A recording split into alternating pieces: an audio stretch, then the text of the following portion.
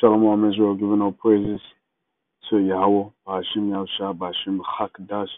Double honors to the elders, GMS Ruru, SHHT, Hakim out there pushing the word, truth, sincerity, risking your freedom and life to do so.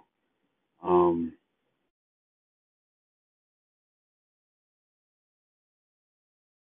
I'm gonna tell you this, remember thy creator, you see, and it's gonna be the first scripture, man, because in these times of uncertainty, these times of tribulation and anguish for a lot of people, layoffs, people dying from sicknesses. It's time to remember the Creator, man. It's time to remember the Lord. It's time to appreciate the things we have and appreciate that we're blessed, okay? And an understanding of the Lord's judgment. You see, that's the times we're living in, and to prepare ourselves for the coming kingdom of heaven. So this is Ecclesiastes 12:1. Remember now thy Creator in the days of thy youth.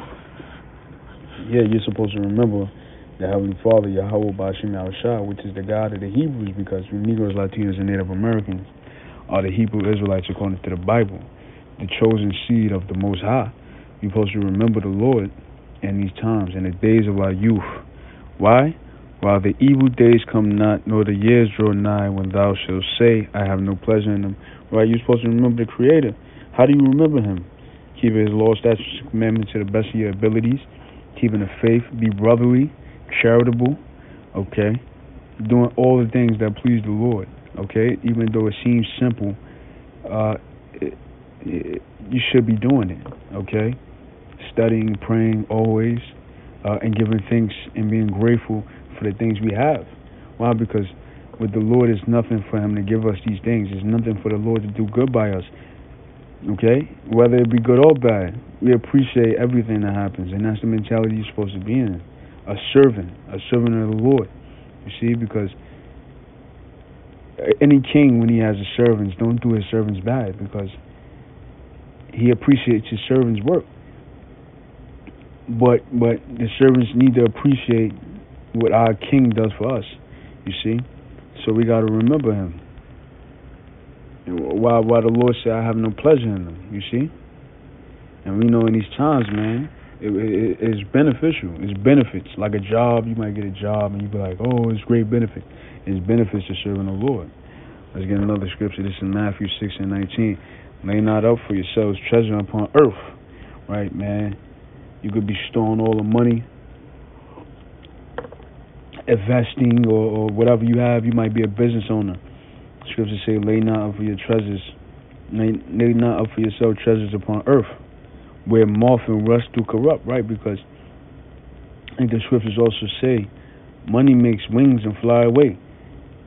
The penny, your dollar you got in your pocket, whether you want to stun on somebody or want to buy a nice car because you want to show off, all that could disappear tomorrow.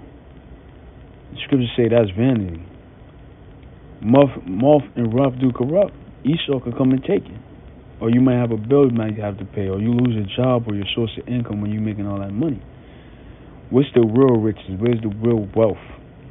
It says, and where thieves break through and steal, right? Because that's what happens. A thief might come in and rob you, take your watch, or take your car, or see, hell, even Esau, the biggest thief. Esau take a house from you, fire you for no reason. But it said, but the scriptures say, but verse 20, but lay up for yourselves treasures in heaven, where neither moth nor rust doth corrupt, and where thieves do not break through nor steal.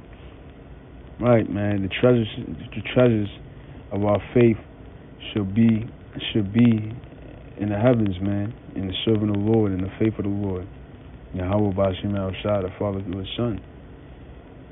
That's where our treasures and our faith should lie, with the Father through His Son, because we know that it's everlasting glory and reward for our works in times of uncertainty, like how we are now.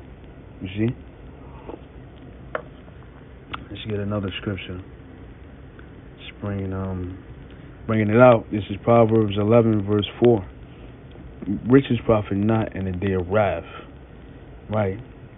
Like I said, once again, you can have all the money in the world, all the Little Waynes or Tory Lanes or Tekashis and just the famous people, Bill Gates, all of them. All the rich and wealthy of this world, scriptures say, it profits you nothing in the day the Most High comes to visit you. You see? What profits you? But what it say? But righteousness delivereth from death, man. And there's plenty of times, man, I could have died. And I'm not saying I'm righteous, but we all strive for perfection. There's plenty of times where I could have been dead, man. I could have died. Something bad could have happened to me, but I've always been delivered, man. A quick testimony. The day I got kicked out, my father kicked me out the house. I had to sleep in the basement for upwards to one night, man. And then, the Lord blessed me to where I got moved in to a pretty nice hotel, and I didn't have to pay nothing. All expense paid. So, righteousness delivereth from death. Righteousness delivereth from bad times, man. You gotta look at the relationship with the Lord as an investment.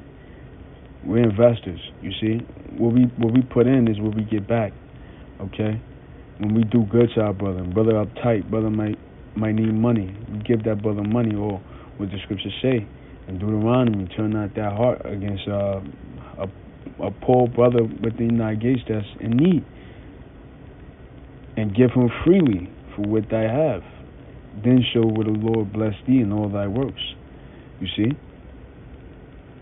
So the Lord looks at those things, man, when we feed a brother, or we clothe a brother, or we house him.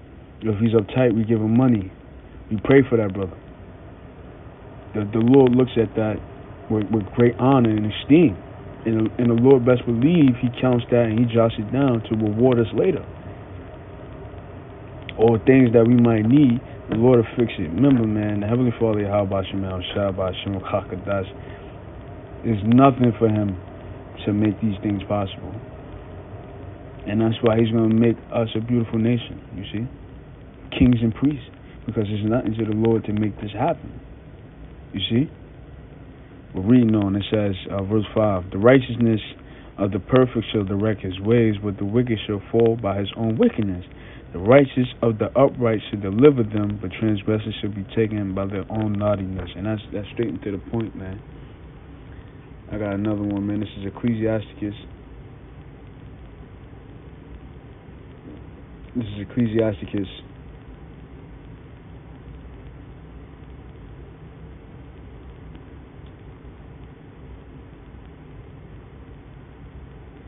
Man, Ecclesiastes 18, verse 8. And this is a heavy chapter, man. Sirach, this is in the Apocrypha, which the Apocrypha means sent away. Why? Because Esau took certain books out the Bible. And this is one of them, Sirach. And there's a lot of beautiful sayings in Sirach, man. And there's a lot of wisdom and understanding. And for those in the faith and those that read the scriptures, for the Lord to be with you to understand, because it's very, very powerful. It says, Sirach or Ecclesiasticus 18 verse 8. What is man, and whereto serveth he? What is his good, and what is his evil? The number of a man's days at the most are 100 years. and that's back in the Apocrypha. That's back in the Apocrypha. It said, and that was the sayings of King Solomon. That was Sirach is his sayings. The sayings of King Solomon, because King Solomon was the wisest king of the East. He was considered a genius amongst the nations, and rightfully so, because the scriptures have a lot of wisdom and understanding coming from his mouth, which was Yahweh Shah and the reincarnation. You see, so it's the number of a man's days are most 100 years. Right? What do you have to be proud about? I mean, where's this pride coming from? Where's this haughtiness? You're better than people. You're only going to be, the most you're going to live is 100 years. That's to say if the Lord grants you to make it that far. And then when you get that old, you like a baby again. You can't even tend to yourself. So that's why Solomon was constantly rebuking people, constantly rebuking Israel specifically. Why would you be proud against the Heavenly Father? You're nothing. Your life is as a shadow. You see, that's why we do good on earth while we're here, because we know that it'll pan out. not only in a life to come, but now. See, and it says, as a drop of water unto the sea, and a gravel stone in comparison of the sand, so are 1,000 years to the days of eternity. That right is nothing. It's very little. It says, therefore is the Most High patient with them, and pour forth His mercy upon them. Right, the Lord is very merciful, because because you only live 100 years. That's not even a day. That's maybe an hour in the heavenly Father's time. You see, that's why He's so merciful to us. And He said He saw and perceived their end to be evil. Therefore, He multiplied His compassion. Right, He constantly set up the prophets. He gave us the Lord's sacrifice. You see, and then eventually He gave up His Son, because in order to bring merciful, He had to stay true to His word, which is the law, statutes, commandments. And it said, the mercy of a man is toward his neighbor, but the mercy of the Lord is upon all flesh. He reproveth and nurtureth and teacheth and bringeth again as a shepherd his flock. He have mercy on them that receive discipline. Right, man, because coming in the truth is a thing of discipline. It is primarily discipline. Faith and discipline. Because in order to serve the Lord, you have to be disciplined. Because it's very easy to go off. It's very easy to do wickedness. It's very easy to eat pork or go to the barber. Things like that, man. It's very easy to do that. But when you serve the Lord, He said He have mercy upon them that receive discipline, and that diligently seek after His judgments. And that's where His mercy comes in. My son, blemish not thy good deeds, neither use uncomfortable words when thou giveth anything. Right, don't give a brother something like, yeah, man, but remember you're gonna owe me. You know, that make that brother feel bad. Just give it to him. Yeah, brother, just give it back when you can. You know, don't worry about it, because this is a family thing. It's a thing of brotherhood. Well, and the scriptures say, when thou giveth, even if that man can't repay you, the Lord will.